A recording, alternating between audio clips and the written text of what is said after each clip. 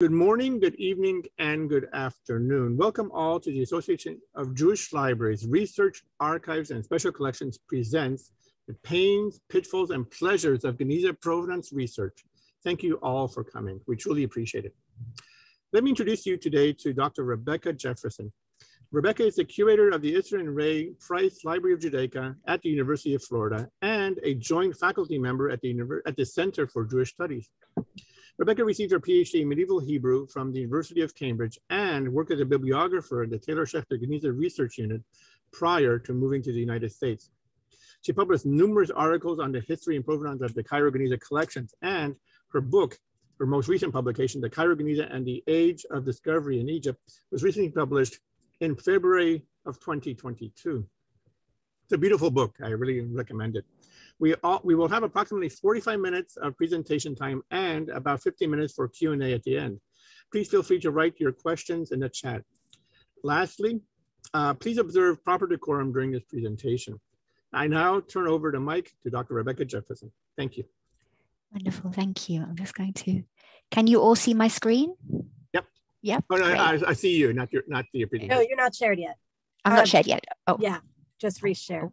Oh, okay, sorry. Reshare. Okay, can you see it now? Wonderful, okay. Well, thank you very, very much to Chaim and to Michelle and to Amalia and to all the organizers of the wonderful AJL Presents. I'm so proud and honored to be invited to talk for this wonderful forum. So today I'm going to talk to you about some of the methods and challenging of tracing Genizah provenance, some of the pitfalls and roadblocks caused by missing or conflicting evidence, and as well, some of not least the pleasures of discovering lost or underexplored connections as part of this research. Okay. Oh, of course, now it's not moving on. There we go. Right. Okay. So provenance research. So just to quickly outline what that means. It's the history of an object, where and why and how it was found, who created it, together with the history of the chain of its ownership. So this type of research was traditionally associated with the authentication of artworks, but today it's broadly applied to other fields, encompasses expansive object biographies and ownership histories for a range of cultural artifacts, including books and manuscripts. And we know this well from Michelle and Columbia University's wonderful Footprints project. So books are certainly included now in this whole provenance research field. And here I just showed you an image from one of David Kaufman's manuscripts, in which we can actually see some provenance recorded on the manuscript, although we might want to question his method of scrawling all over his manuscripts with purple pen. Anyway, with regard to tracing Genizah provenance and provenience, and by provenience we mean, it's an archaeological term to mean the find spot, we really have to bear in mind one very, very essential point about the Cairo Genizah, and that is that the fact that the Ben Ezra synagogue was dismantled in 1889 and rebuilt, and therefore we actually have no idea of what was stored there prior to 1889. All that we know is what Solomon Schechter found, mostly because it wasn't all found there when he encountered it in 1897, which was a new building. So in 1897, Elkan Nathan Adler wrote an article about his Genizah material in the Jewish Quarterly Review. And I've created this image to try and show you how Adler was presenting the discovery of the Genizah. And it starts with the little bubbles at the top right there, and how some of the fragments were coming out of the libraries. He says, for instance, Agnes Lewis and Margaret Gibson had some important ones. David Cowman especially had some important ones. And then he gets round finally to Solomon Schechter, who he declares has exhaustively ransacked the Genizah. And so that's how it's presented in 1897. Well, with my research, I'm afraid the picture looks a little bit more complicated than that. And here you can see a visual I've created of all the collections, the collectors and the dealers and the possible find spots that were occurring just in 1897. I really, when I got into doing this, I wanted to create a whole map of the situation, but it's far too big to draw and far too complicated. So anyway, this gives you a little idea of what was going on. Here is a visual to show you some of the collectors and dealers involved in finding Genizah fragments. Again, this is not the full picture. I can't fit them onto one screen, nor can I find images of every person involved. And when we look at the individual collections, we also have to break those down into different provenances, because here is a depiction of the Cambridge collection. And as you can see, it breaks down into sub-collections, and those sub-collections have their own provenience and provenance, some of them unknown, and some of them not always coming from, I can see I've colored it, some of them not always from Egypt, some of them coming through Palestine. So the picture is very complex, and thus the tracing of provenance is complex.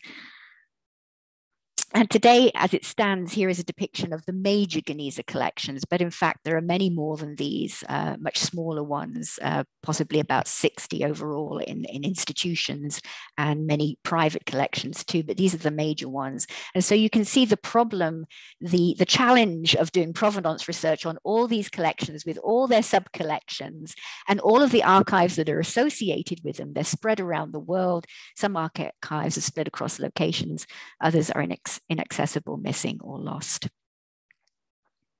But provenance research usually starts with the object itself. And so we use colophons in the manuscripts, and we use, certainly with regard to documentary manuscripts, we look at all the information in the manuscript to tell us about how it was created, who created it, and when.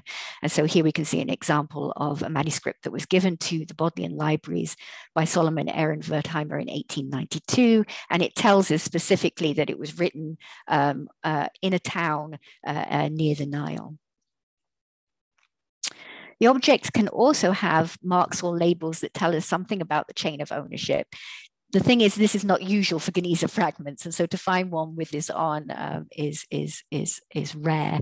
But here we have one in the Bodleian Library that has this notation on it that it's bought for B.P. Grenfell in bought from B.P. Grenfell in 1899, and this was Bernard Pine Grenfell.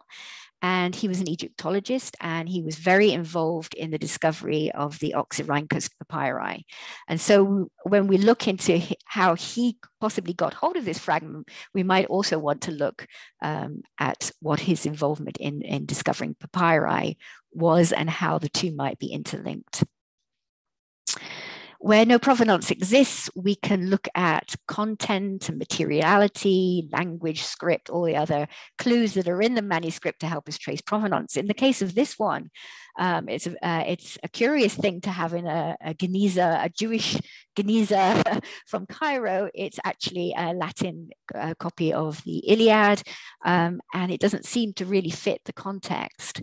And in fact, if you do a little bit of digging in the archives, you'll find that the manuscript itself came out of a collection of manuscripts that was stored for some time in the librarian's room at Cambridge University Library. So one might even speculate that this was not even part of the Cairo Genizah, but was part of some other archive that the librarian was dealing with. And so it's very important to look at the additional documentation surrounding manuscripts, look at the accession, conservation, processing, cataloging, digitization records where they're available, because some of this key data is often overlooked when it comes to compiling the official catalog. Provenance can also be traced by going that extra step of looking, trying to trace all the people involved with the sale and purchase of fragments. And so you can look at the personal papers of the individuals involved. However, some of these papers might not be where you expect to find them. And in the case of the one that I'm showing you here, this is a letter from the Assyriologist, Oxford Assyriologist Archibald Henry Sayce, and he's writing about the activities of a figure called the Count Dulst in Cairo, who's conducting excavations on behalf of Oxford. And it's a really great letter. It tells us a lot about what Oxford was doing to get Genizah fragments. But when I went looking for And I knew that Archibald Henry Sayce was a major figure in the Oxford collections because he's credited in the catalogue. The Count Dulst isn't credited, but Sayce is. So my very first step was to go to Oxford and look at Sayce's own archive of personal papers. And in fact, I only had a few days there, and I was so frustrated that I spent many, many hours looking through his papers only to discover one letter of relevance. And in fact, the relevant letters were in quite a different archive. And this is the one pertaining to the purchases of manuscripts from the Count Dulst. So you have to really expect to find clues in many unusual places. And I would say leave no stone unturned. There are all sorts of unusual places that you can find provenance information. This is a wonderful visitor book belonging to a major antiquarian in Egypt called Maurice Nachman, and all the many collectors from around the world signed his book. And now you think you can see there on the right that Cyrus Adler, one of the Genizah collectors, has been and visited Maurice Nachman in Egypt. Sometimes the Genizah fragments came with documentation. It's also fairly rare, but in this case, with another Bodleian fragment, we have a letter from Francis Llewellyn Griffith, another Egyptologist, who was passing along this fragment on behalf of G.W. Murray, who was working on a survey in Egypt. And we don't know how or why he came across these fragments, but we could just, again, we have this clue that they were found in the Fayum. And again, we can start to think about how we can connect up all these different find spots and what it says about the original find spot of such pieces. Now, that piece was the piece that's on the right, and the piece that's on the left is matching piece. They both came from the same book. Was given to the Oxford in 1891 by a person called Greville John Chester. Now we might be able to look at this and say, oh, here are pieces of the same book. They both came from the Ben Ezra synagogue. Obviously, they both got torn up. A piece went out into the antiquities market and came through Greville Chester, and a piece went out into the antiquities market and came through Murray. On the other hand, we don't know how Chester got his pieces. From 1891, his method of acquiring Genizah fragments becomes very obscure. And so we don't know precisely what the provenience of these two pieces might have been. So again, I would say that trying to gather all of this information, you're going to have to look through a vast array of key resources. And these are just some of the places that I've been digging over the years. And you can see from the image on the right that you can find important biographical information in all sorts of places. This is a journal called Biblia. And here we have a little obituary to Greville Chester. And it just discusses how dealers from all over trusted him so much they would bring him all their wares to Cairo. And so this gives us a little bit of insight into the way Chester went about collecting his fragments.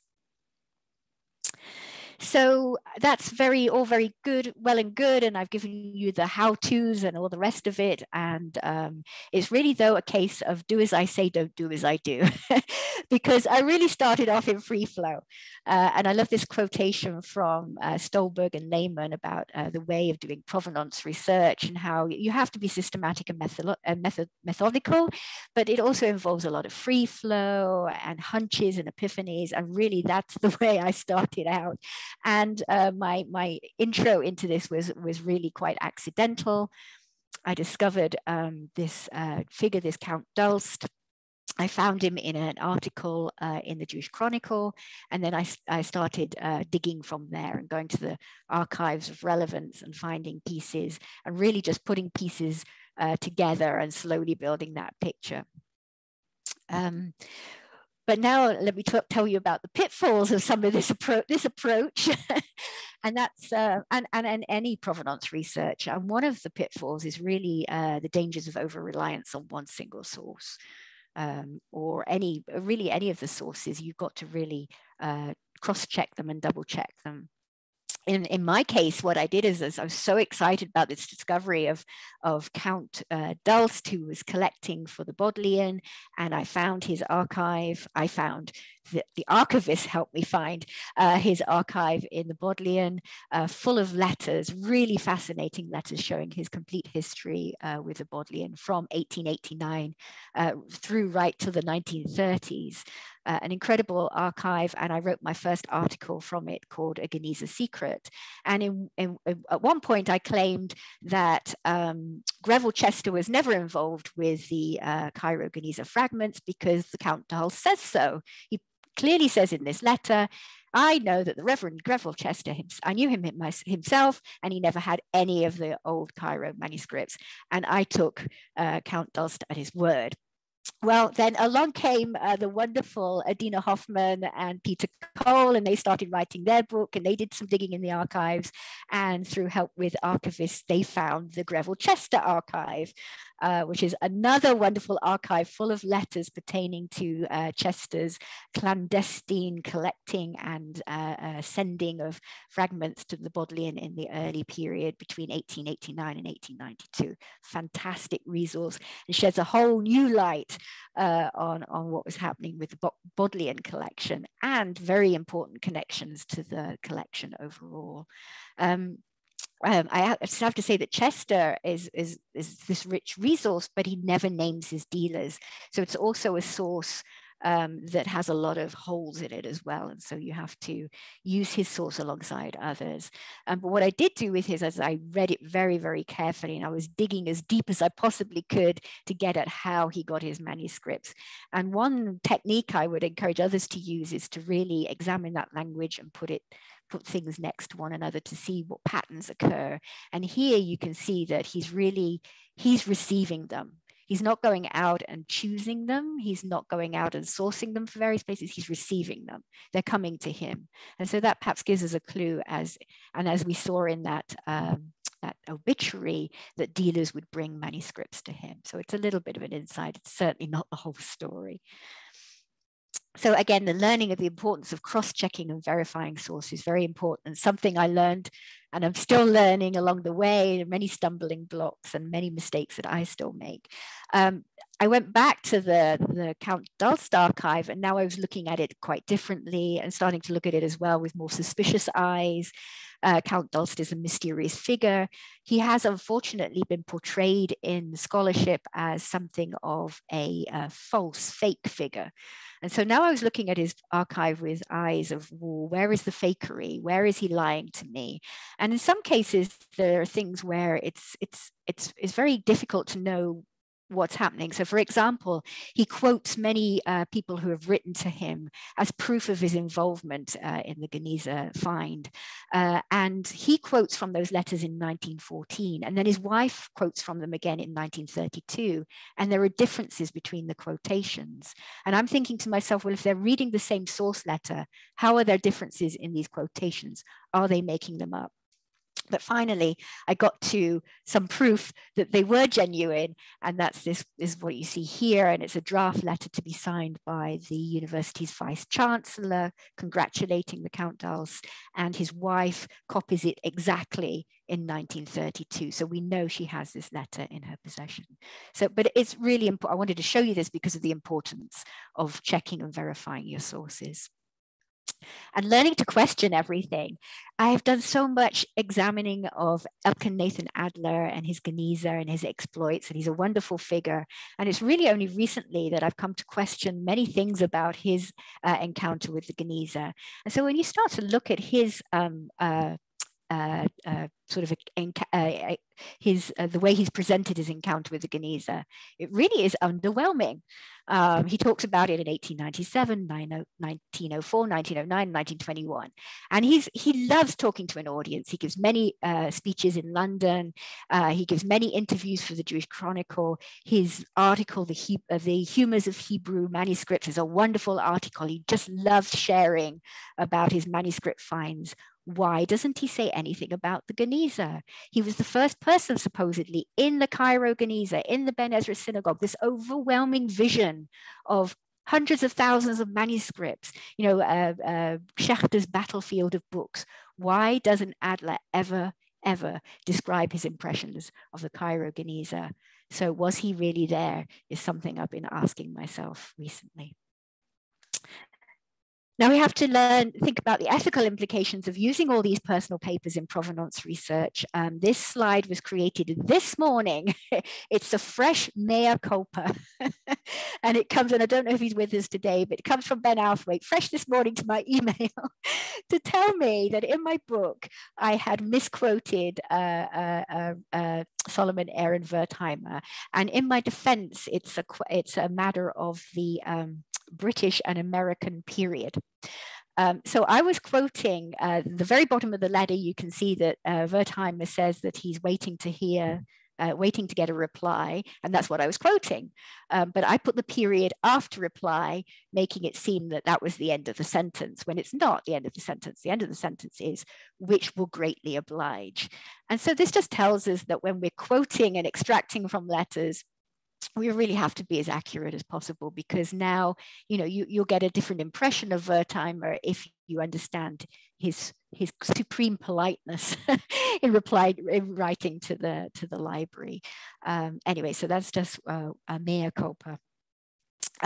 Many other pitfalls include the challenges of language and script in the sources. And oh, how I've struggled with David Kaufman.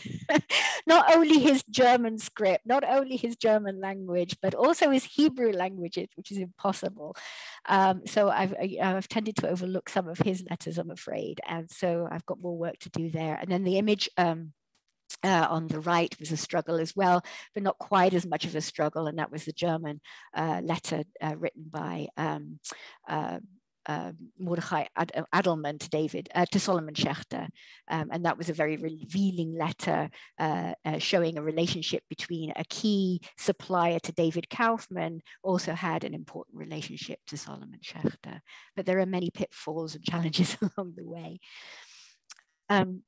Other pitfalls include the ambiguous nature of some of the institutional records, and this is at the Bibliothèque Nationale de France, and this is no criticism of them whatsoever. It's just that what they have here are a few Genizah fragments, and they came to them via this character called William Charles Auguste Maillot. And so the record shows that, well, it doesn't show it, doesn't specify it, but it lends the impression that these Genizah fragments belong to Maillot. And so I did a lot of digging about Maillot and trying to trace him back and see how he could have got the fragments. He visited Egypt in 1872, but it wasn't until I looked at some of the other letters in the collection, and one of them that was wrapped around the manuscripts, that I discovered who really probably got these fragments. And that was a gentleman called Paul Laufer, who visited Egypt in 1893. He probably, and this one of the fragments that he found actually connects to a Wertheimer fragment from a similar period. So it's just one of the pitfalls is really kind of getting beyond some of the record story. And pitfall is coming up against evidence. So a lot of research that I've done into personal papers and institutional records is to try and uncover the history of this character here. His name is Reginald Q. Enrique. He was a Manchester businessman living in Cairo. Schechter befriended him, and he kind of became Schechter's scout in Cairo. And after Schechter left, he did a lot of work on his behalf, trying to scoop up the fragments that had been excavated by the Count d'Ulst. And we can see through the letters that Enrique wrote to Cambridge that he sent quite a lot of fragments on to Schechter. And today, all we have in the institutional record is one box of fragments attributed to and here you can see in the image on the right from the institutional record, it shows the notes that there were 6 sacks and 3 bags, but those sacks and 3 bags got subsumed into the collection, and there's no way of tracing them now. So the provenance research comes to a dead end, unfortunately. now some of the pleasures of provenance research. It's been wonderful making connections from silence and conflicting evidence. I have to say this is a pleasure, and I should add it's also a pain, because there's a little painful side to this as well. So for the book, I started to do some investigations into the Wertheimer story connected to the Ben Sira manuscripts. The Wertheimer family always claimed that Wertheimer was instrumental in discovering the first leaf of Ben Sira. And here you can see the image on the lower left was a piece written by Moses Wertheimer in the 1940s, talking about this story. But the way the story is told, Wertheimer's story is told through his family, it doesn't make any sense, because we know that Schechter was the first person to light upon Ben Sira. We have all the evidence from that. And we know that it came to him from Lewis and Gibson. Wertheimer claimed it came to him, that Wertheimer had the Ben Sira fragment, he gave it to Moses Gaster, and Moses Gaster gave it to Schechter. And we know that that's not true. That doesn't make any sense. But then when I tried to think about it a little bit more, and I was connecting up all these things, I thought, well, hold on a minute. How is it that, well, no, what I thought was, I focused on the language. Wertheimer said he had the first leaf of Ben Sira, but what if he really meant the first page of Ben Sira? That's a whole different thing. And when you go to Schechter's publication of Ben Sira, then you see that the very first page of Ben Sira is a manuscript known as MSA. And here you can see an image of one of the pages of MSA in the Schechter collection. And then when you look at how Schechter presented MSA to the world, it's really quite interesting. There's a whole level of silence there. Schechter never shouts out to anybody, hey, look, I've got it, look at MSA, we've got another version here, it's an important version, it's the first pages of Ben Sira. No, he only tells the world when he publishes his opus magnum. And again, when you read through the wisdom of Ben Sira, you don't see any sort of fanfare for MSA. It's really just presented alongside the wonderful MSB, the first discovery.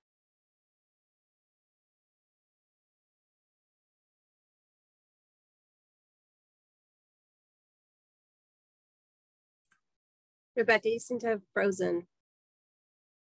Hopefully we'll get her back in. Am I back? Yeah, now you're back. Yeah, now you're so we back. missed the last minute or so. Oh, say when you pull it, did you hear me saying you pull at all these sources and then you can find ways of. We ended at MSB.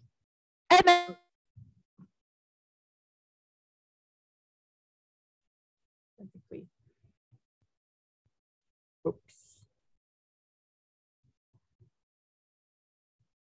I think we lost. Yeah. Oh, we must have lost her completely. Yeah. Okay. Hopefully she'll be back in a minute. In a second. Thank you for your patience. It looks like Rebecca got knocked off. Yeah. Ah. Okay, And here she's she back. is. Okay. Where's Rebecca? But you're muted, Rebecca. Great. Can you hear me? I can hear you now, yes. Now I we can hear you. apologize. I don't know. I must have an unstable connection. I'm so sorry. Start back with MSB and Wertheimer. Okay, so MSB still gets the major fanfare in Schechter's book because MSB was the one that he discovered through Lewis and Gibson, and MSA has this aura of silence around it. And I think this can help us build and support Wertheimer's story. Nevertheless, the reason I said there's some pain involved in this is in making all these connections and trying to build this story out, I realized that I'm only getting part of the story. You're only ever getting part of the story. And so I really don't want to do anything wrong by Solomon Schechter. I love Solomon Schechter. He's a great scholar, great character. And so I do want to be really careful when I present these things. So again, that's part of the ethical considerations of all this provenance research. Oh, now is it? It's frozen. All right. Ooh, where am I? Now I'm jumping all over the place. Okay. All right. So another pleasure is discovering key relationships that perhaps haven't been explored previously. And one of the things that used to bug me for many years was Agnes Lewis's claim in an article she wrote in 1907 that a certain Dr. Lansing was the first person to bring Genizah fragments to Europe. And I remember discussing this with other Genizah scholars, and we would say, how the heck could that be? Who is this Lansing? Why does she credit him this way? No one's ever spoken about him before.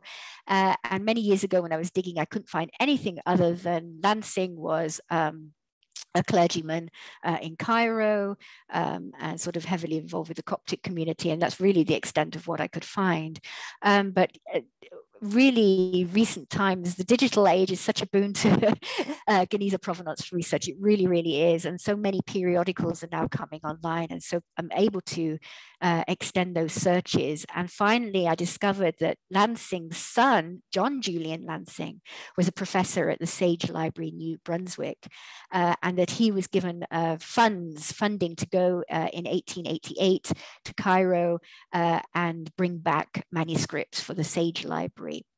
And Lansing was very involved in with the Karaite community, and he brings back a Torah scroll and other fragments. And he even has a communication with Adolf Neubauer in Oxford over certain of these Karaite manuscripts. And then the figure that you're seeing there, that's one of Agnes Lewis's lantern slides, and actually in the archive, when you go to it, it's described as an unnamed man. But comparing his photos to other photos, I can see that this is Andrew Watson, and he was head of the American Presbyterian mission in Cairo. And Lewis and Gibson were very connected to the mission in Cairo. They were Presbyterians too. They would stay at the mission. The mission was very instrumental in helping them with their journeys to Sinai. And so Andrew Watson is a figure that Schechter meets as well, and he helps Schechter while he's in Cairo. So finally being able to connect all these figures helps me understand that when you're building out the Genizah story, there are only really 2 degrees of separation between any of these characters. The pains of Genizah provenance research, many unresolved mysteries. I don't know if we'll ever resolve them. Here at the bottom left, you'll see there's a letter from Archibald Henry Sayce to Adolf Neubauer in Oxford. He writes it in March 1895, and he's excited to tell him that at last his Cairo friend, the Count d'Ulster, succeeded in discovering and entering the old subterranean place from which the Hebrew manuscripts have all come.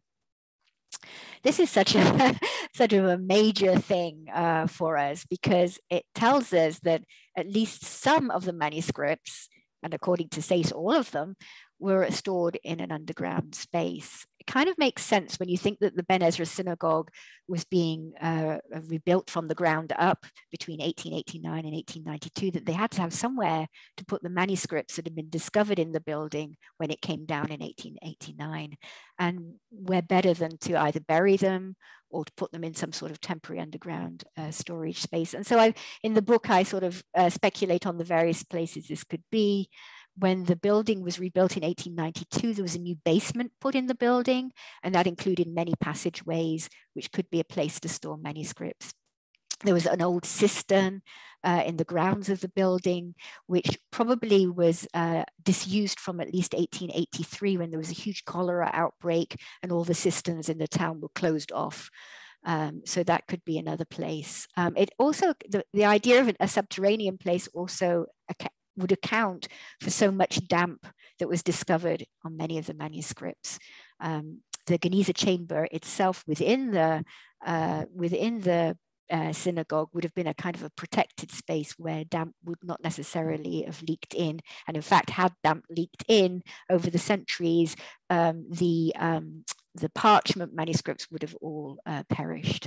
So we know that the damp is a later thing.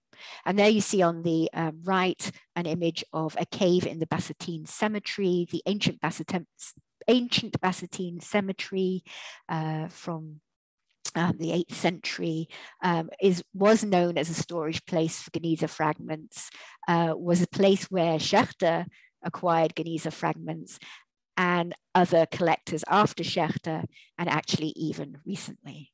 So that's another possible location of the subterranean place. But here is a pleasure, and that's kind of realizing, again, key language in some of these sources that when I first read them didn't really occur to me. And so another part of this research is the going over and over and over of the sources, and that also that free flow, that walking away from the sources and letting your mind just percolate on them, and then coming back. And when I read this letter that you see on the right from Sayce to Neubauer, now he's writing it many months later in November. So in March, he announces that they've discovered the subterranean place.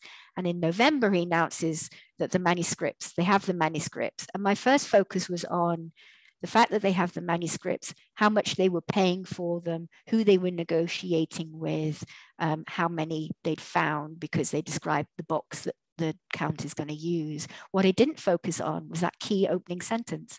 At last, the manuscripts are coming in. They're coming in from somewhere. And so, that supports the fact that they're outside, they're in a subterranean place, and they're coming in. It also supports this fantastic idea that what Solomon Schechter actually discovered in 1897 was not there for the longest time at all, but actually had only recently been put in there. And I use this, I hope you'll forgive me, Eliezer Horowitz. I hope you'll forgive me for using the image in his book, but it's such a wonderful image. He took this photograph in the 1990s in the Ben Ezra synagogue. He discovered these sacks in there. And I just wanted to give you that sense of sacks coming in from another place and being placed in the Ben Ezra synagogue. Another pain and a pleasure. The importance of staying connected and how information can emerge really when you least expect it. And I have to confess that prior to writing the book, when I first got my contract, I realized I was spending far too much time on Facebook and Twitter. And then I was getting caught up in all the wonderful postings and really not getting taken away from Genizah research. And so I did this very dramatic thing where I got rid of my accounts. And so apologies to anyone who was connected to me at that time. I just got rid of my accounts. It was this crazy, impulsive thing. Yet, once I got started on the book and I connected with various scholars, including Idan Dershowitz, a wonderful scholar who gave me this important connection to the Moses Shapira manuscripts, I realized the importance of staying connected. And now I'm back on Facebook and Twitter. and you just don't know when somebody's working on something that can have relevance to your provenance research. And so this is a fantastic page from a handwritten catalog by Moses Shapira that's stored in the Berlin National Library, and really gives us fantastic insights into Moses Shapira's forays into Genizot and what he obtained from them. Finally, this is another mea culpa. So much to still be done. The story is so vast. The work of the book continues. This is a letter that I put aside and never really got to. It's a letter from the chief rabbi of Cairo, Raphael ben Shimon, to Solomon Schechter. He writes it in 1898. Raphael ben Shimon's Hebrew is so hard for me. It's this 19th century Hebrew, and it's kind of mixed in with other things, probably the fact that his spoken language is Arabic. It's very sort of flowery. So I read one of his letters. So there are two letters in the Solomon Schechter archive by him. And one of the letters is to Herman Adler, and I read it as carefully as I possibly could, and it shed a lot of light on the relationship between Adler and Schechter, and so I used that quite heavily in the book. This one, I struggled with it, so I skim read it, and I got out of it the pieces that I needed, which was the fact that Schechter was continuing to supply the rabbi with books. And this is very important when you come to understand the relationship between Ben Shimon and Schechter, and how Schechter really sort of kind of manipulated the relationship through Ben Shimon's love of the printed work. But there was something else hidden in this letter, something so key that I wish I'd had, and I wish it went into the book. And it's Ben Shimon's confiding in Schechter how he's these two sacks of fragments that the Shamash, Bechor, this is the Shamash that bothered Schechter so much while he was there. He called him this terrible, terrible, wicked Bechor. But Bechor is set aside for him these two special sacks of manuscripts. But the problem is, Ben Shimon explains that the guardianship of the synagogue has changed hands, and there's a new Gabbai in place. And they're going to appoint a new honest and loyal Shamash, not this terrible Bechor.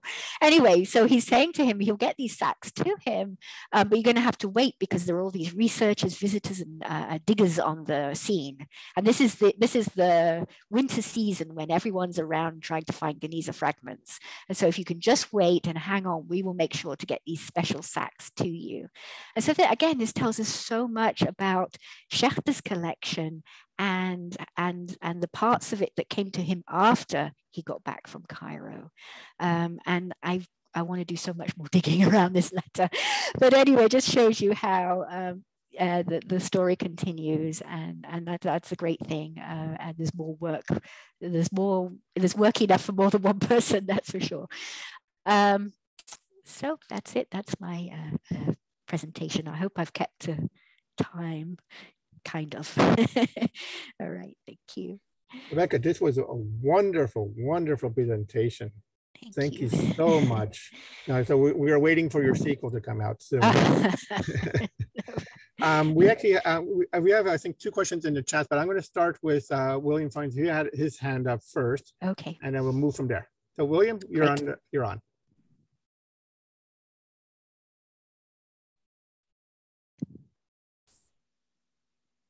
See if he's still here. Oh. Maybe he stepped away. Let's okay. Yeah. go to the questions in the chat. I think. Oh, now I'm unmuted. Okay. Yeah, I wondered about 2 things. Okay. What do you mean by provenance? Does it mean who wrote the manuscript as well as who owned it along the way? Yes, absolutely. And secondly, my question is, I understand all fragments have been digitized, and I wondered how that has affected your research. Right, thank you. 2 great questions. And I'm sorry it was a rather hurried presentation through, and really it's good to have, I did that introductory slide into provenance research, but it does require more explanation. And so provenance really talks about sort of that chain of ownership. It talks about the object itself and where it was created, who created it, how it was created, the situation surrounding its creation, but then also the sort of the chain of possession and ownership and how it comes to where it is in present day, how it gets there. And with Genizah provenance, it's very complex because you've got, you're not only trying to trace that ownership chain, you're also trying to trace what we call the provenience, and that is the find spot, where it was found, because the find spot is not absolutely the Ben Ezra synagogue. Ben Ezra synagogue is one of the find spots. And the other question was, the digitization, marvelous, a wonderful boon to provenance research, absolutely. It can be a little bit misleading at times. I mean, the digital object is not a good. You really sometimes have to go to the physical object because there are clues in the physical object that you can't always get from the digital. But certainly it's made many steps in the provenance research. It's taken away many steps that would stop a person from being able to do as much as they'd like to do, because these collections are spread around the world. And so to be able to visit all of these places around the world and spend the time examining the fragments and the archives would take years and years and years. It would be impossible. So yes, digitization is a wonderful tool. Thank you. Rebecca, we have a question from Cheryl Shellstall, and she says it is in the chat. She says she didn't know that the synagogue, I guess it was Ben Ezra, was rebuilt. Is the assumption that some or most of the original Genizah was transferred over to the new building? I guess this is something you already addressed, but maybe if you want to bring it's a great question, and I don't know that I can supply a full answer. But what I try to do in the book is try to supply some answers. Yes, it's been a known fact. It's something that other scholars have discovered before me. The fact that the Ben Ezra synagogue was rebuilt, and you can find a lot of the information about that in the wonderful book edited by Phyllis Lambert, The Fortifications of the Synagogue, where the archaeologists who went to restore the modern building did investigations into the structures of the older buildings. But yes, I mean, but what I found is that when people talk about the Cairo Genizah, it's something they tend to brush over very quickly or not even address. And it's really a key point. The fact that the building came down and what was there before wasn't necessarily what was there after is something that we really need to think about. Thank you, Rebecca. We have a question from Michelle. So I really enjoyed your book, first of all, and second of all, I especially appreciated the appendix at the end of Genizah collections, and noting Cheryl's comment about HUCLA having one fragment.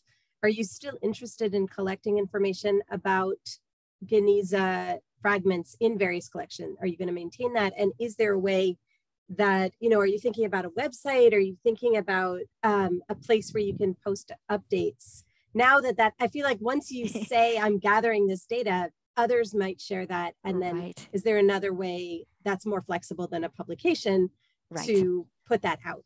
That's a fantastic question, an awesome idea. So I have to credit the idea of the appendix to one of my reviewers of my manuscript. And I was so grateful for it. It was a painful process compiling it at the last minute, but it was such a great idea. And you were right. And I'd love to put it somewhere and build upon it. And I'd love to find out from other people more about their collections and more about collections that I don't know. I think the only stumbling block will be with the fact that I've published this appendix and there's kind of limitations on what can be shared open access now. So we'll see. It might be something to negotiate with the publishers or find perhaps another alternative way of sharing this information, creating some sort of database out of it. Yeah, thank you, Michelle. Thank you, Rebecca. We have two questions. We'll start with Constance Fernt and then Rachel. Thank you so much. This was wonderful, really wonderful. I have a question regarding, maybe I start this way. Yes. Cecil Ross had also has some fragments in his collection, which he describes as Genizah. And they were recorded as coming from the Cairo Genizah. And I have the feeling that he did this only to have parts of this famed collection, but it can be any Genizah of the world. So, and I suspect, I would say, I don't know whether you stumbled about other cases, where it is kind of ambiguous from where these fragments are, but it's just Genizah. And when they hear Genizah, they automatically think of Cairo. So this, I imagine, can complicate your research a lot. It does indeed. You're absolutely right. And that has become the thing. The Cairo Genizah has become synonymous with the Ben Ezra synagogue. And the Cairo Genizah provenance label was widely applied to fragments that came out post-Schechter. And so anytime there was a fragment on the market, it's a Cairo Genizah fragment. Now, that's not to say that it wasn't necessarily part of the cache that was associated with the Ben Ezra synagogue, and scholars around the world are doing a fantastic job of joining fragments together and matching them up and finding, so in some cases they do match, and in some cases we can say that that's the provenience and the provenance. But in other cases, this label has just been applied in order to be, I see that Michelle wrote, in order to be one of the cool kids on the block. Absolutely. Yes. And so it does complicate things very much. And Roth has two collections. I was recently PhD student got in touch with me. She's working as an intern in Leeds, and she was very interested in his 1949 collection of fragments that seems to have come from North Africa, and she wanted some help in having a look at those. And so, yes, unfortunately, the antiquities trade has created this kind of vast problem. Thank you. Thank you so much. Thank you, Rebecca. We have a question from Racheli. Racheli, floor is yours. Hi, Rebecca. Thank you so much for sharing so much of behind the scenes. I really admire your work. Wonderful. Thank you. And my question is in that same spirit, since you went into really your research methods in a way and even gave advice, which I will take seriously. I wonder, so this is a practical question. What kind of tools, digital tools, did you use to arrange all the vast, materials? Huge pile of materials, letters, fragments, right, etc. You mean what digital tools did I use to create my own archive, as it were? Yes, your own database, how right. to annotate. Yes. Oh, another confession. No. Okay. So again, I was starting in free flow, and I have folders full of pencil written notes, because my first method was going to the archives, and this is still a great method, and with pencil transcribing all of the letters. So I have letters in pencil transcription. But then the digital age advanced my methods, and so I've been to archives where I've taken photographs. I've also paid to have microfilm sent to me and digital scans from microfilm. And so before I started writing the book, a year or so before, I thought you really need to get your stuff in order. And so I then started to be more systematic and created many folders. So I have folders in a file I call protagonists, and each folder is the name of the protagonist. And within each folder, I have scans of letters relating to that protagonist, scans of periodicals that I've taken from online, my own notes, or lists, many things. I also have a complementary file that I call institutions. And so I keep, and each institution that has Genizah fragments that I'm aware of has material that's in those folders as well. So that's how I've kind of been doing it. Does that answer the question? Yes, although I wouldn't say I'm disappointed, but I was expecting to find a new tool. I just recently downloaded a tool called Notability, so I can use Notability. Okay. It's for the iPad, and I can use the pencil to mark. To annotate good Lord. No, documents. My research is also in the materials of the book, but very different kind of books. Yes. But this is my current solution. But I would say that my only modern sort of tool is having two computer monitors. So I have my Word file on one and my file that I'm consulting on the other, and I'm typing away on. So I'm sorry, but thank you for the trophy. I'll look that up. Thank you. Well, I asked for selfish reasons, but this is a wonderful presentation. Thank you, Rebecca. Okay, thank you. Thanks so much. So, Rebecca, we quite a bit in a lot of praise for sure. And then I have one question. Rachel, sorry to take my question away, but I have a follow-up to that. And it has to do, when you were doing this research, once you started organizing all your thoughts, whether old school or new school, when did you start like joining information together to say, and this is a picture that's coming out of it? Because in my mind, I think of Ben Ezra, I think of Schechter, and I think of Cambridge. That's my Genizah world. Everything else is kind of periphery to all of that. But for you have 60 institutions or more, and then all these Genizah fragments all over the country and the world probably. When did this come together for you? Like, now you started connecting the pieces, or did it happen more organically? It's happened slowly over time. So my way of kind of realized early, and it was really thanks to the Friedberg Genizah project that I had my sort of epiphany, and to all the wonderful scholars working on that. And I see Ezra Schwartz here as well, who's done some amazing work on the provenance of fragments and matching fragments. But it was really that sort of opened my eyes to the idea of world Genizah collections, and then got me fascinated with trying to understand how they came about. But it was this kind of free flow idea that and so I did that first article, The Genizah Secret, then discovering the Chester connection led to the next article. And it's really only as I think what I've probably done is I've looked at key protagonists, and as I've looked at them and dug into them, then the connections have occurred to me. And so I think by the time I'd done the article for the Judaica librarianship on Reginald Q. Enrique, I realized that there was a story that could be connected here that I could tell.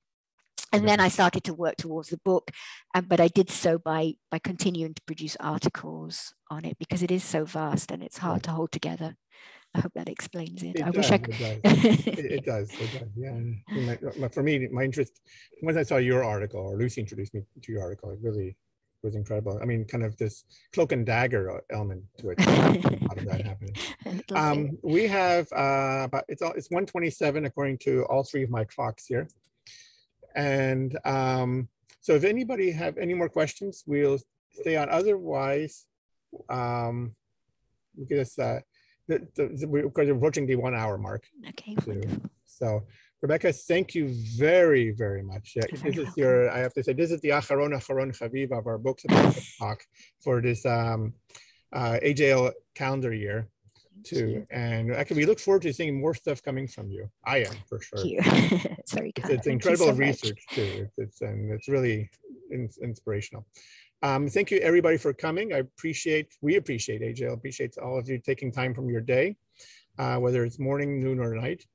Thank you all. And we hope to have more future books about books talks after July 4, I think. Anyways, I wish you all a wonderful rest of your day. Thank you so much. Thank you. Bye.